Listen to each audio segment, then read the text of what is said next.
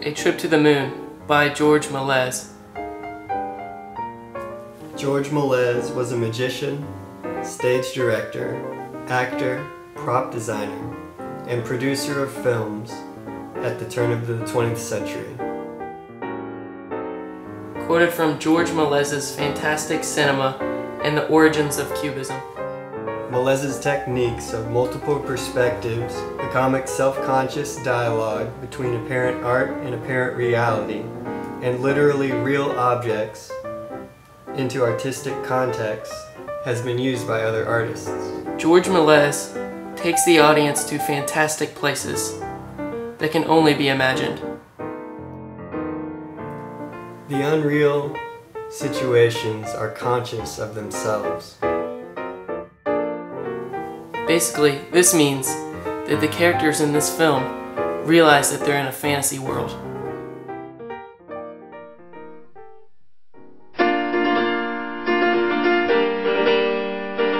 The astronomers are assembled in a large hall. This scene introduces the whole movie. The narrator tells us these astronomers don't know much about physics or astronomy. But the movie continues, and we expect the astronomers to show us their lack of their knowledge. They're planning a trip to the moon with little logic or scientific experience. They enter the interior of a workshop where smiths, mechanics, weighers, carpenters, upholsterers, etc. are working hard at the completion of the machine. At this point in the film, Méliès invites the audience on a fantastic and illogical journey to the moon.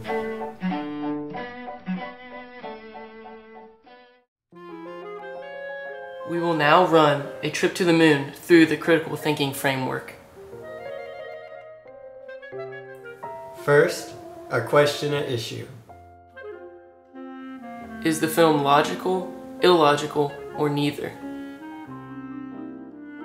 Logical, meaning it could happen, illogical, meaning it couldn't happen, and neither when it becomes just art. First, we're going to look at Méliès's purpose. His purpose is he wants to make an entertaining fantasy film. And as you can see here, it's wildly entertaining. A number of gunners are now pushing the shell up an incline into the mouth of the gun.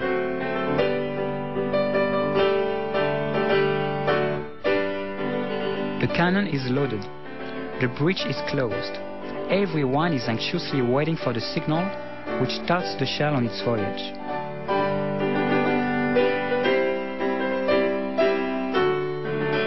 The officer gives the signal. The gun is fired, and the shell disappears into space.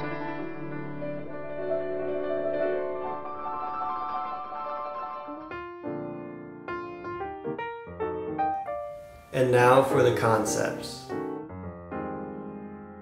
In his films, he shares a number of features with Cubist art. He uses anti-naturalistic images in his films. This means the images he shows are not found that way in nature.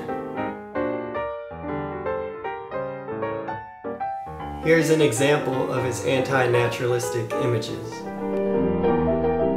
One of them opens his umbrella to compare its size with a mushroom. But the umbrella suddenly takes root and, transforming itself into a mushroom, starts growing gradually, attaining gigantic proportions. Next, we'll look at his information. In the making of the film, Méliès follows the plot of a Jules Verne novel called From the Earth to the Moon. Next are his assumptions. He assumes his audience is in France in the time period 1902. He also assumes that the audience will find his images entertaining.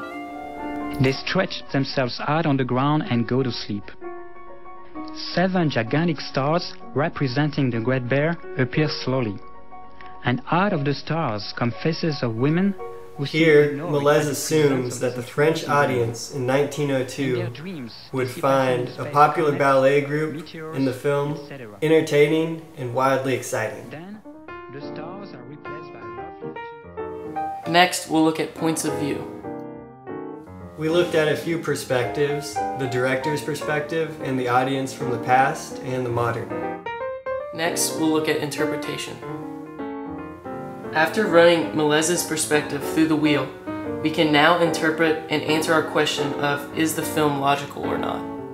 We have found the film to be illogical for 3 reasons. 1. You cannot shoot a rocket to the moon with a cannon. 2. Umbrellas cannot turn into mushrooms, even on the moon. 3. You cannot get back to Earth by falling off the moon.